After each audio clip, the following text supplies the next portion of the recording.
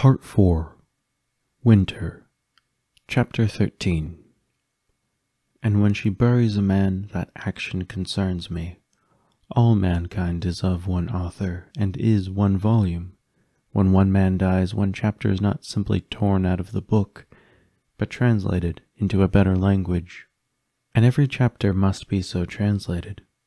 God employs several translators. Some pieces are translated by age, some by sickness, some by war, some by justice. But God's hand is in every translation, and his hand shall bind up all our scattered leaves again, for that library where every book shall lie open one to another. Meditation 17. Read Vanya as Katyusha sat before him. He set the book he was reading to her down and looked at Katyusha as she sat quietly in his presence. "Not a day goes by that I don't miss her," whispered Katyusha. "Is this how it feels to have lost your wife? How it feels to have lost the most important person in your life to some senseless act of violence?" Vanya did not speak for some time until at last admitting, "Yes." "Is this my punishment for what I've done? Was my sorrow not enough? Why did she have to go? She never did anything. It was all my fault. Mine." "Suffering's not always done for the act of bringing justice, Katyusha, nor is reward always given to those who deserve it. I can't say why it had to be so, but for whatever reason, it did," said Vanya, trying his best not to sound too cold. "I wish my heart didn't hurt as it does," said Katyusha. "It's only through pain that we're made stronger. Each blow that comes to us, it strengthens our resolve, fortifies our defenses. What resolve do I need? Towards where shall I lie my defenses?" yelled Katyusha, looking down at her lap. "I tried to defend my heart, and it only makes it hurt more. I tried to be resolute, that I will not love again, and yet my heart is only made to hurt more by that." "Do you fear loving again?" asked Vanya. Katyusha nodded. "Do you still love me?" asked Vanya. Katyusha said nothing. She neither shook her head nor nodded it. She simply rose from her seat and left Vanya alone in his study. Vanya sighed as he looked at the ceiling of his room and considered what next to do. Vanya was not afraid of loving, but he was jaded. Every person that he loved in his life he had lost, all but Katyusha. The very thought of that made him uncomfortable, that he might be afraid of losing her. Not just the idea of losing her, but the fact that it made him realize the possibility of losing her. He poured himself a drink and muttered, "I'm sorry, Katyusha. I failed you. Both of you." Katyusha sat in her bedroom and held on to the bear that Nonna had given her. She watched it for life, hoping that it might come alive and speak to her in Nonna's voice, so Katyusha could hear Nonna's lullabies once again. But alas, no response came.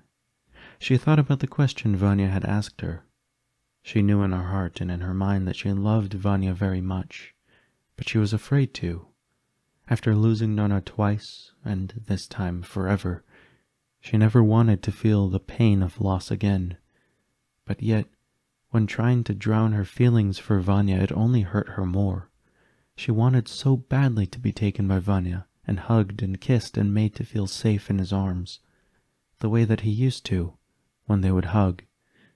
But it scared her to think that they might do that, only for him to be separated from her.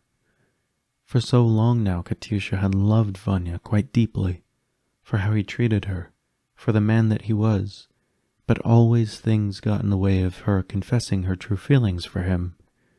It started when she learned that Nonna loved Vanya as well, and because Nonna was her friend for so long, and because Katyusha felt that Nonna was more deserving of Vanya than she did not pursue him romantically, and she held her tongue by making herself more distant to the two.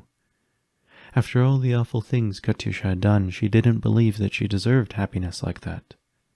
And then there came Nonna's death. Not only had Nonna just been denied by Vanya, and to pursue him so soon after felt wrong to Katyusha, But Katyusha was quickly made scared of loving somebody again. She knew what had happened to Vanya's wife and his children, and now what had happened to Nonna. The world they lived in was just too cruel for true love. It was like trying to grow flowers on the banks of a cesspool. Katyusha held her bear and closed her eyes, doing her best not to think of it, but it was impossible for her not to. Katyusha felt responsible for Nonna's death, for none of this would have come to pass if she had never listened to Clara. There would have been no civil war, there would have been no rise of tyrants like herself, and now whoever stood at the helm of the rebellion. It was almost impalpable to her that the world could kick her so hard. Vanya's mind raced in spite of his efforts to drown it in liquor. The only thing that could help him in this time was talking to Katyusha. He left his study and walked downstairs to get another bottle of alcohol, to be able to offer some to Katyusha. After all, it would be improper for him to indulge and not offer her any. Vanya reached the kitchen and picked out a bottle before heading upstairs to see Katyusha once more. Katyusha looked up when Vanya knocked on her door. "Katyusha?" he asked. "Come in," replied Katyusha. Vanya entered and found Katyusha sitting on her bed, with the bear that Nonna had given her. He sat beside her and asked, "Care for a drink?" Katyusha nodded and took the bottle from him, simply drinking out of it, not bothering with the glasses that Vanya had brought up for them. "How are you feeling, Katyusha?" Katyusha tipped her head back as she finished swallowing and stated, "Like shit." "Well, that's one way of putting it," remarked Vanya. "Did you want to talk about something?" asked Katyusha. "Just needed some company." "Is your mind racing also?" she asked. "Yeah," replied Vanya.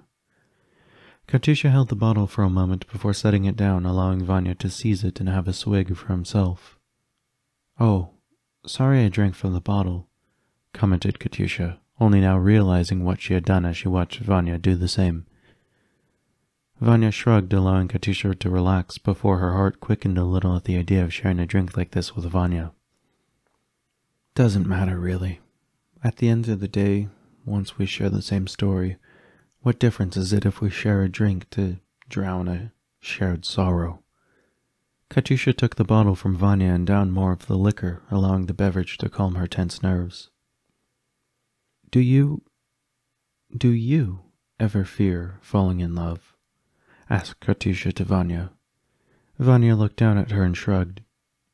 "Maybe when I was younger. Not so much anymore. I guess now my issue lies in finding those worth loving." "You don't fear having your heart broken?" Vanya shook his head and sighed. "No, not really. It's happened many times before. I lost my wife, my son, my daughter, my friends. It's hard to fear something that you know so well. When I was young, I feared what may come with a broken heart, but now it doesn't really bother me like it used to. I guess it really doesn't even happen like it used to." "What do you mean?" asked Katyusha.